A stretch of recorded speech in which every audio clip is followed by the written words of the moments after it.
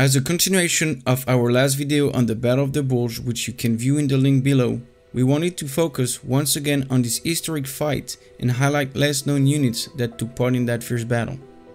One unit in particular would pay a high price to resist the German advance. The 106 Infantry Division, newly arrived from the United States, had no experience in combat. They were placed on the front lines and the troops were spread thin, as it was thought that the enemy would not be a real threat there. However, as the 106 would soon find out, the German army was making one last major push to reach the Belgian port of Antwerp and to split the Allied lines, allowing them to encircle and neutralize several Allied armies. The 106 Infantry Division was sent to the eastern part of Saint-Vith. This would be where they experienced their baptism of fire as they engaged in their first combat. Unfortunately, this first action did not go well for them, and they suffered a staggering number of casualties. Almost 50% of the unit would be either killed, wounded, or captured in the early stage of the Battle of the Bulge. Despite the high casualties, the 106 Infantry Division was paramount for the success of the Allied resistance of the German army, as they stubbornly held onto small towns and significantly slowed the advance of the enemy. One location where the 106 offered a strong resistance was Barraque de Fraiture in Belgium, where an isolated group of men armed with three 105mm howitzers were somehow able to block the German advance from December 19 to December 23, 1944. One of the heroes who fought in this fierce battle was John Schaffner. He served with the 589 Field Artillery Battalion of the 106 Infantry Division. In 2015, I was very fortunate to be able to visit him at his home in Maryland. After hearing his incredible account of the actions that took place during that cold winter of 1944, it became a dream of mine to visit the area where John saw his first combat and be able to see the places where he so bravely fought.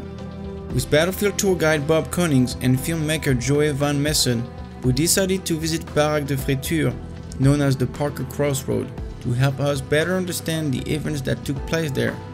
With this video, it is our hope to remember and pay tribute to the brave men who fought at the Parker Crossroad.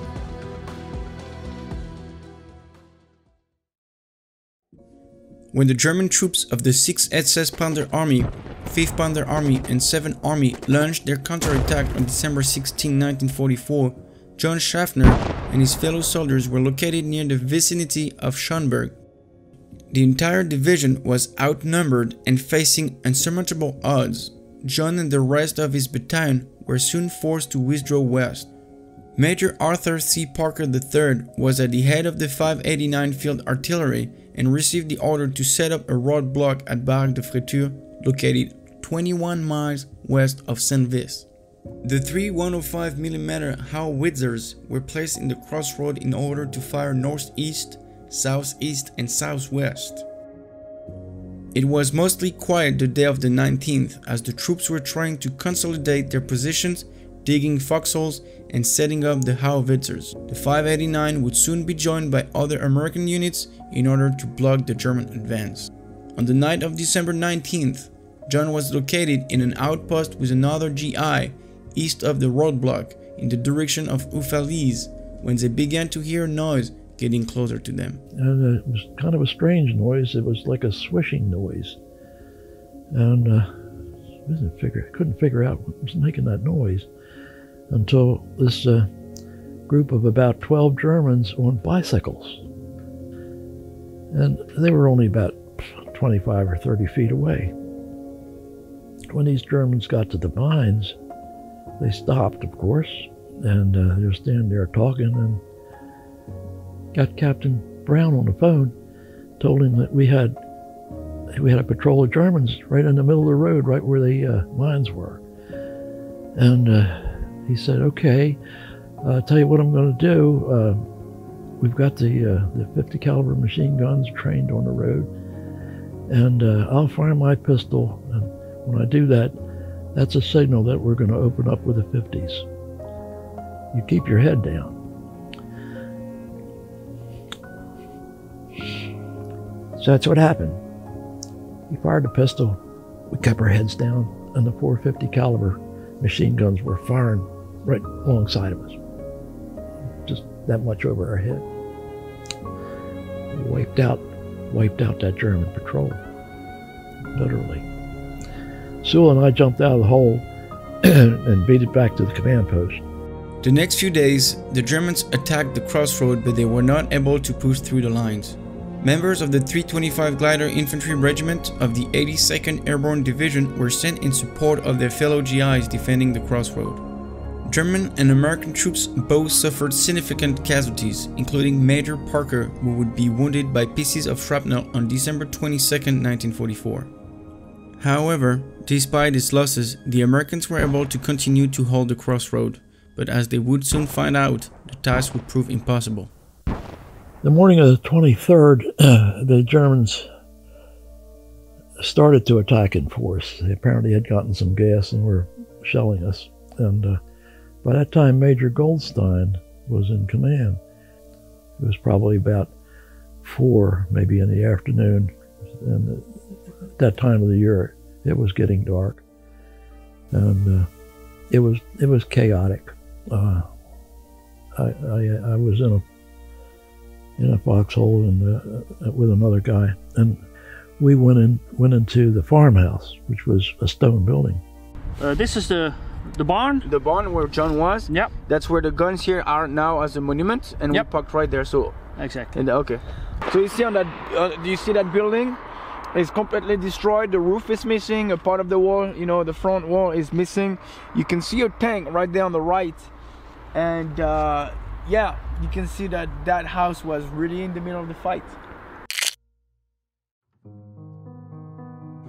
Being overrun by the German forces, including members of the 2nd SS Panzer Division Das Reich, some of the American soldiers were forced to withdraw to the farm at the crossroad.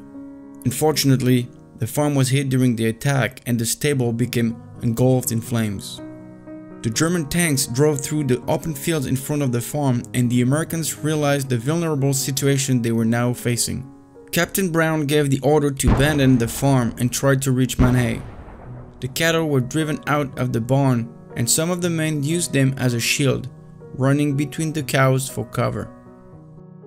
And we're sitting there on the floor next to the wall, and a shell of some kind hit the wall right over our head, exploded, and blew rocks and debris in the room. And I looked at Harold and he looked at me, and I said, "Let's don't stay here." And there was a lot of things flying. We looked up from the ditch, and this farmer had some cows, and they were in the road. There was about a dozen cows in the road. So they were right near where we were, and we snaked our way through these cows to the other side of the road, fell in the ditch. And there was a field there, and the Germans were coming mostly down the roads. So we took off across the fields. And we didn't get very far when a mortar round hit near Harold and knocked him down. And I went over to him, and he had been wounded pretty bad in the side, left side, I think. And he couldn't get up. So I'm wondering what to do about that. And I looked down the field, and here's 2 GIs are coming my way, a couple of infantrymen. Turned out they were from this 325th Glider Regiment.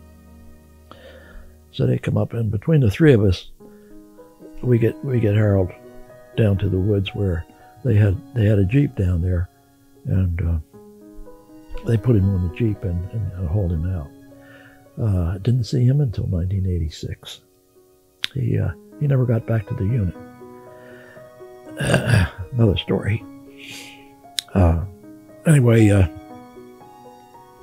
I stayed with these 82nd Airborne guys until next day, and then a little later the next day we're moving around. By this time, that night the Germans overran the crossroads. It wasn't until 1986 when there was a reunion of the Division Association to be held at Columbia, South Carolina. And of course the division was organized at Fort Jackson. So we wound up with 19 people of the 589th attending that reunion. And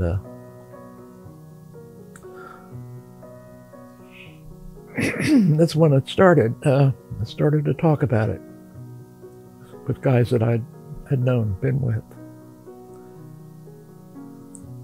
And before that, I didn't want to talk about it, I guess because I didn't think anybody could understand. And I don't think you can unless you've been there.